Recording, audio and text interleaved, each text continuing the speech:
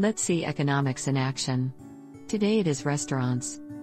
The restaurant industry isn't as tied to discretionary spending as it once was, but it's still very sensitive to changes in the overall economy.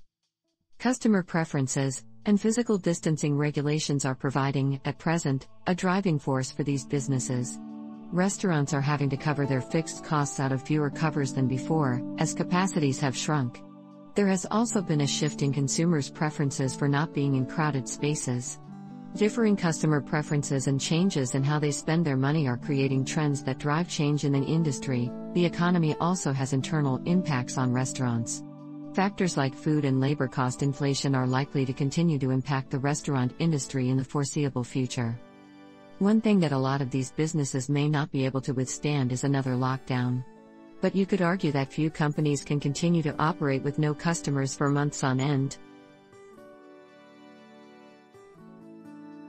Let's head back to the classroom for a lesson in value versus price. While most restaurant consumers are price conscious, they are not only focused on consumer cost. Restaurants that are perceived as providing a higher value offering are more likely to succeed than those that are just inexpensive. Customers have demonstrated a willingness to pay a little bit more for a meal that is significantly higher quality or has health benefits. This is because consumers don't just focus on the price, but in economic terms, it is the utility that they get from the meal. Utility is the total satisfaction received from consuming a good or service. This satisfaction combines things like the environment, atmosphere, and enjoyment we get from dining. Not simply the food. One problem for restaurants is food inflation. Food costs are just one of the expense lines that restaurants manage, but the increasing costs of key ingredients remain a challenge facing the restaurant industry. Food processing costs have spiraled up during the pandemic. Food inflation is a significant part of increases in the Consumer Price Index.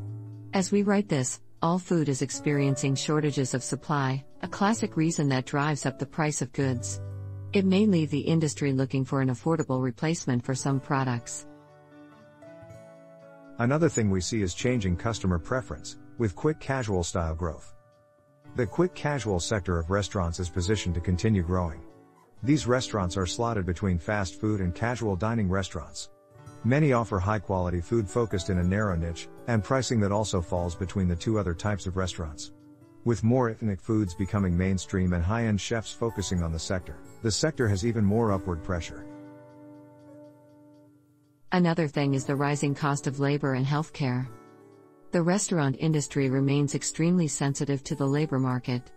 The provisions of the Patient Protection and Affordable Care Act could require some restaurants to add health coverage for their employees, significantly increasing costs. This provision is a good thing in our view, but many employers complain about the increases in labor costs.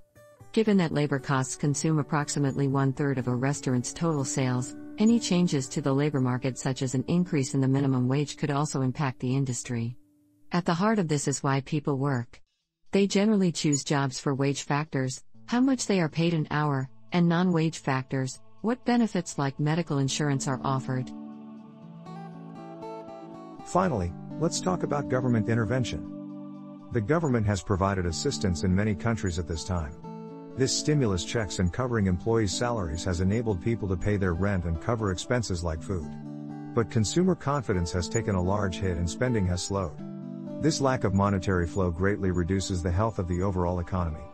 Gross domestic product will be down for years to come. From the reopening in China, we have seen a 5 to 10% decrease. Governments have also had to borrow this money. This does not come for free but is a debt that will be paid for by our children for many decades to come through their taxes, or reduction of government services. Now is certainly a challenging time for restaurants, as well as the economy in general.